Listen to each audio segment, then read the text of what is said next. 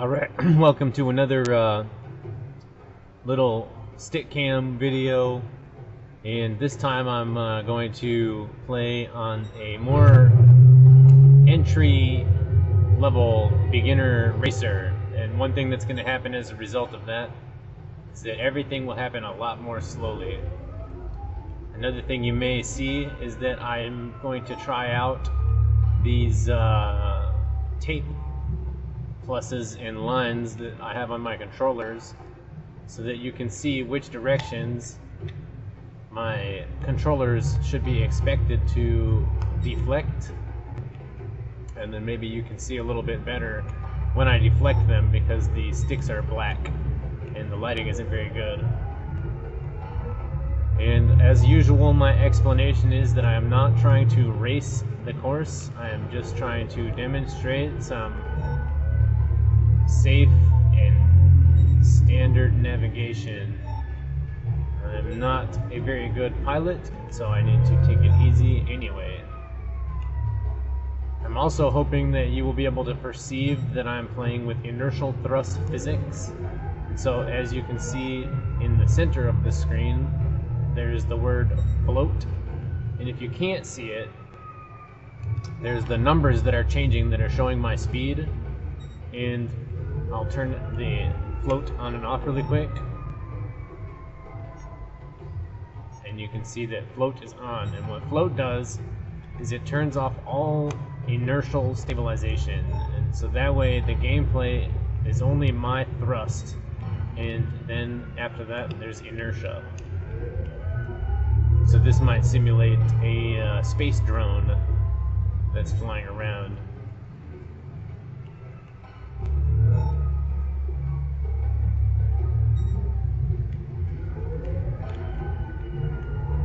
So my hope with this demonstration videos is that I can gain some attention to the idea of a 4-joystick controller in such a way that people will see how it works and think that perhaps, first of all, they might like to try one, and second of all, that they might think it's easy enough that they could expect to have success even on their first try. And so then, along those lines, I'm going to once again discuss the specific controls for this craft and how they all work. So now that we're inside of this little environment here, I've slowed all the way down, and I'm going to throttle up a little bit, and then throttle down a little bit. And I'm not going any direction other than the up and down. Then I'm going to throttle to the right a little bit. Then I'm going to throttle to the left a little bit. Okay, and I'm not sure if you can see that now that let me turn around so that you can see what's going on over here. I'll get back inside here.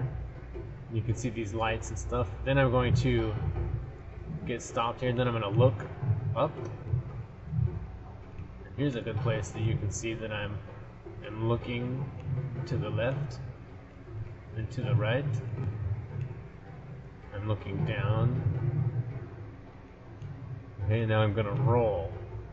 You can see that I'm rolling here. And now I'm going to get pointed in the right direction. I'm going to throttle forward. And I'm going to slow down. So here I'm going to throttle forward, but I'm changing my angle, of course, so that my forward throttle cancels my inertia. Oops. As well as gives me my new direction inertia.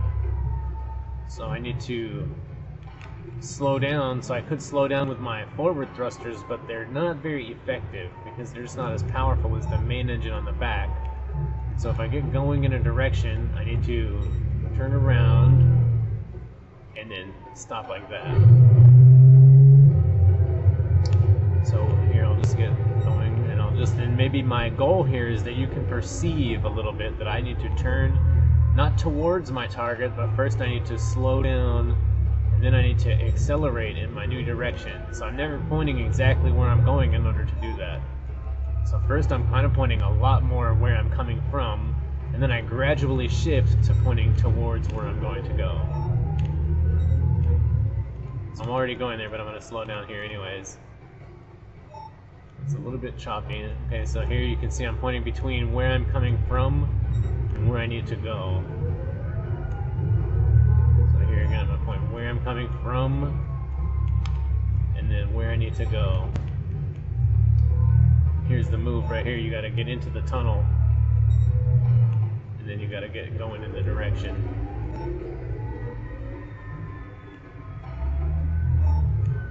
So in my other demonstration, I was using a higher performance vehicle. There are 3 categories of performance in this game. There's amateur and professional and expert. And the vehicles get more maneuverable, more powerful, and faster at each level. So this one is nice and gradual since it's the beginner level vehicle.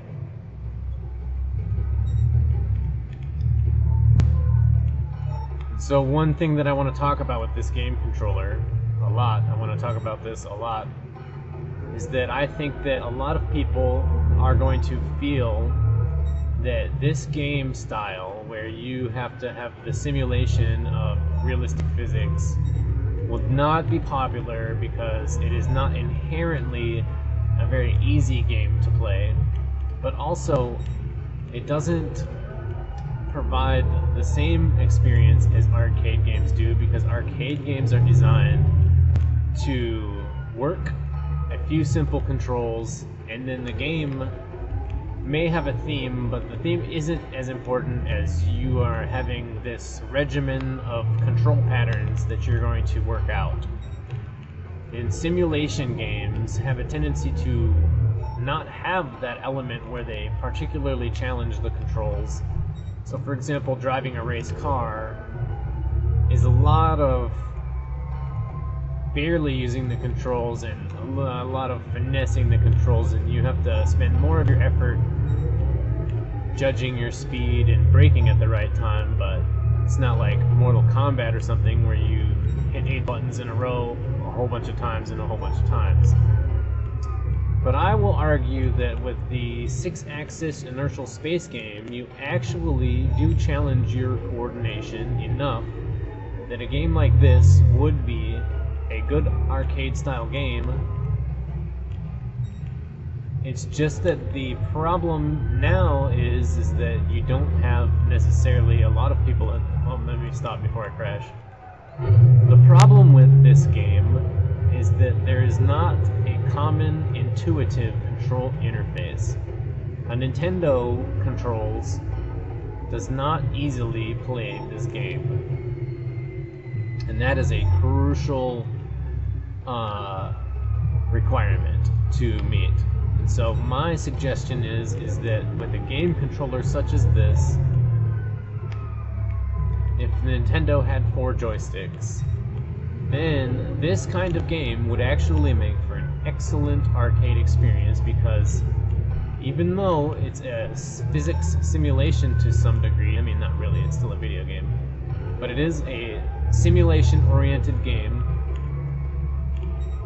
it still has 4 controls, 4 joysticks, which is challenging enough that it would demand on the game player enough so that this right here could be a very arcadey experience without changing the physics or making it work with only a plus and 2 buttons or something like that. Just the way the simulation mode is naturally set up would make for a very arcade-friendly experience. Okay, so I'm not going to be able to finish the race here. This is just a warm-up, but I'm going to cut the video there because it's getting to be a very long video and I